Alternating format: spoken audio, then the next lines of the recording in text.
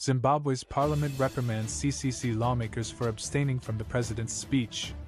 After many opposition members skipped President Emmerson Mnangagwa's State of the Nation speech, tensions erupted in Zimbabwe's parliament this week. In response, the CCC members were ordered to face sanctions by National Assembly Speaker Jacob Mudenda, a member of the ruling ZANU-PF party. Even while CCC MPs made the necessary trip to Harare, they stayed in their lodgings out of disapproval of Mnangagwa's legitimacy as president. According to CCC, he rigged the election on August 23 to 24 in order to keep control over Nelson Chamisa, their leader.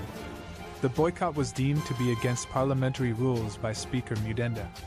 He gave the directive that the CCC lawmakers would not be granted travel reimbursements to return home. Also, their accommodation expenses during the boycott will be removed from pay.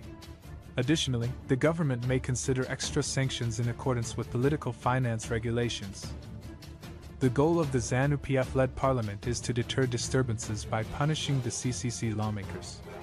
But it also widens political rifts in Zimbabwe in the wake of a contentious election.